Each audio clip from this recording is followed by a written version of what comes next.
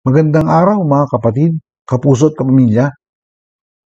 Good news sa mga marino Pilipino. Patuloy na magiging in demand ang mga kababayan nating marino. Ito ay dahil nagpapatuloy ang shortage o kakulangan ng marine officer sa buong mundo, kahit pa may pandemic.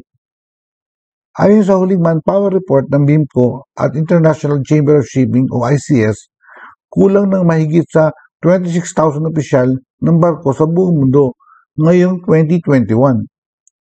Ang BIMCO at ICS ang dalawang pinakamalalaki at maimpluwensyang international organization sa shipping industry. Ayon sa kanila, titindi pa ang kakulangan. Tinatayang aabot sa mahigit 90,000 opisyal sa barko ang shortage sa 2026 o makalipas lamang ang 5 taon. Sabi sa Seafarer Workforce Report 2021 na inilabas ng BIMCO at ng ICS noong nakaraang July. 9 million seafarers currently serving the world merchant fleet, operating over 74,000 vessels.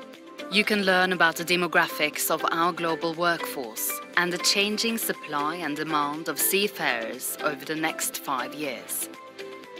Our crews need the right skills for a greener and digitally connected future.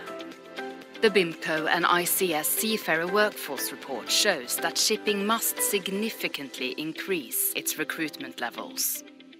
There has been an 11.8% rise in officer demand since 2015, and if officer supply does not increase, a shortfall of 26,000 officers is expected by 2026.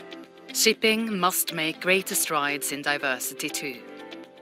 While there has been an estimated 45.8% increase in the number of women seafarers since 2015, this still represents just 1.28% of our global workforce.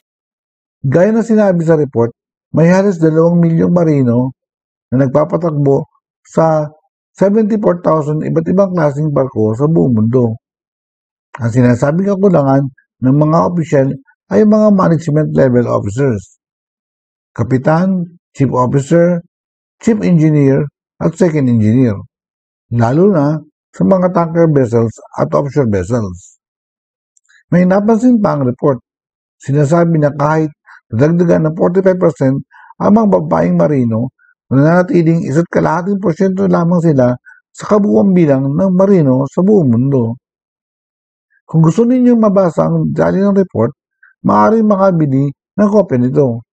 Basta bumisita lamang sa website ng ICS. Gusto ba ninyo ng balita sa maritime industry? Mag-subscribe na at i-click ang notification bell para updated kayo sa mga susunod nating video sa E-seawaynews. Salamat po!